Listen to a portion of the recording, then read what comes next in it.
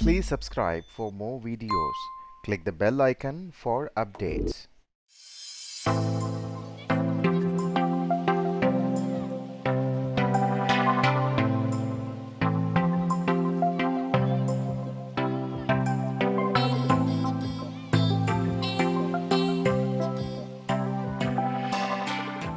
What is asset management? Asset management refers to the management of all or part of a client's portfolio, which consists of financial assets such as stocks, bonds, commodities, currencies, as well as mutual, exchange-traded and closed funds by a financial services institution, which is usually an investment bank or a brokerage firm or an individual investment dealer.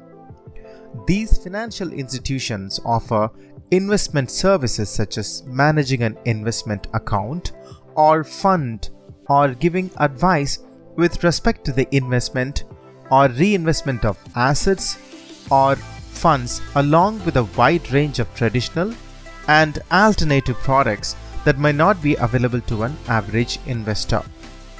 Traditional products include savings account, home mortgage, certificates of deposit, personal loans, mortgage loans, etc.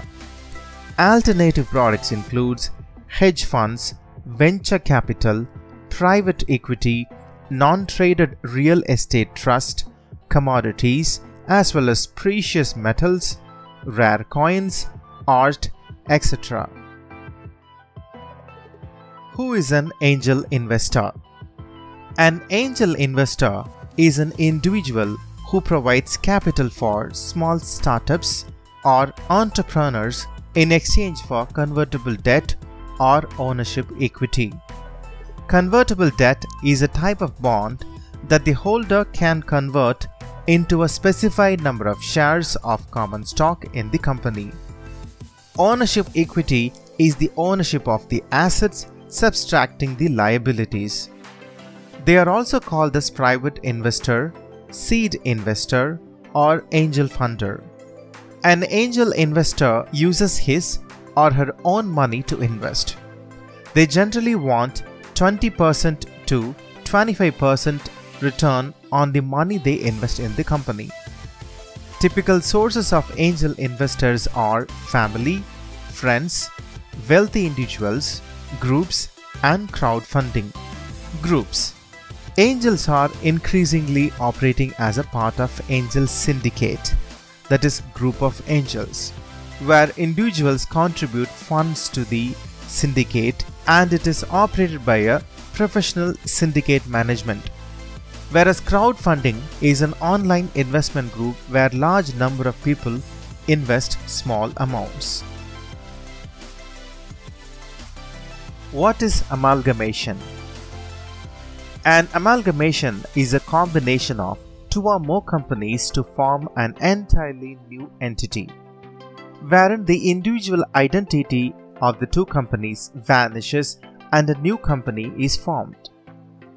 The companies that are combined and which goes into liquidation are called transferor, and the company which is formed is called transferee company. An amalgamation can be in nature of purchase or merger. When one company acquires the other where the transferor's business is discontinued, it is in the nature of purchase. In this, the shareholders of the transferor company no longer have a proportionate share in the combined entity. In the nature of merger, the companies combines the assets and liabilities, including the interest of the shareholders as well as the business of the parties. The main objective of the amalgamation is to reduce the operational cost and avoid competition between themselves. What is after-hours trading? The buying and selling of securities that happens after the trading day of a stock exchange is called after-hours trading. After-hours trading is done through electronic communication network, that is ECN. There are generally few active traders in this period, but this changes often. If there is a big economic news or something breaks about the company, if this happens, the volume, which is the total number of shares or contracts exchanged between buyers and sellers of the security, spikes. The benefits of this trading are convenience, high prices, and trading on the fresh information before the market opens. The risks are less liquidity. As there are less sellers and buyers during this time, there may be less trading volume for your stock, which in turn makes it difficult to cash these shares. Wide spreads. As lower volume results in wide spread between the ask and the bid price. Tough competitions for individuals as they have to compete against large institutional investors as they have more access to resources. Volatility, as there are more price fluctuations at this hour than normal trading hours. What is absolute advantage? The principle of absolute advantage refers to the ability of an individual, company, region, or a country to produce a greater quantity of a good or service or product than the competitors using the same amount of resources, or produce the same amount of product using fewer resources or less time. The theory of absolute advantage was put forward by Adam Smith, who said that different countries enjoy absolute advantage in the production of some goods, which forms the basis of trade. He first described this theory in terms of international trade, using labor as the only input. The limitations of absolute advantages are: labor is the only factor of production. The price of the product is expressed in the amount of labor spent on the production. Transportation costs are not considered. Assumes the price are comparable across countries, implying stability of exchange rate. Country not having absolute advantage cannot gain.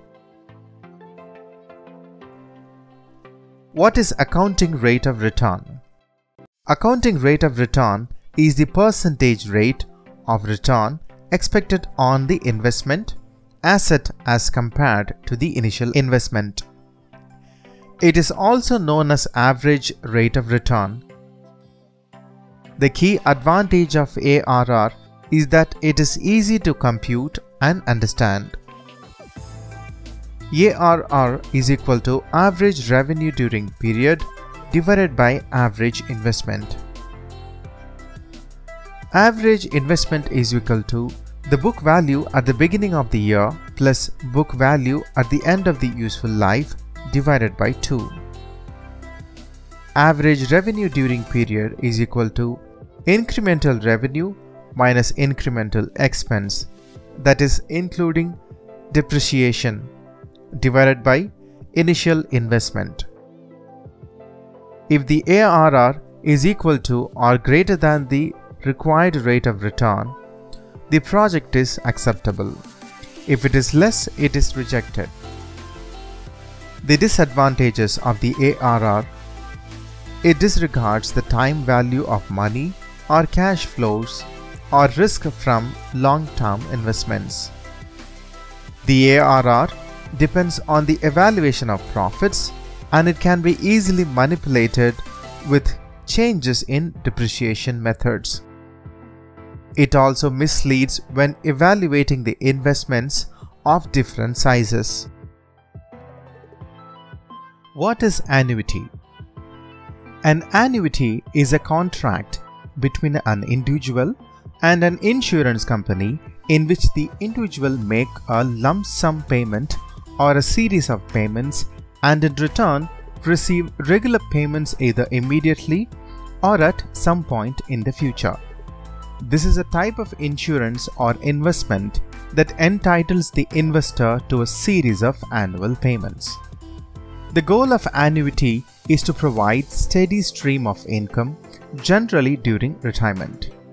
Funds accumulate over time on tax-deferred basis and can be withdrawn without penalty only after the age of 59 and a half. Several aspects of annuity can be tailored according to the needs of the buyer. There are two types of annuity: immediate annuity and deferred annuity. An annuity that begins paying out immediately is called immediate annuity. An annuity that starts payments at a predetermined date in the future is called deferred annuity.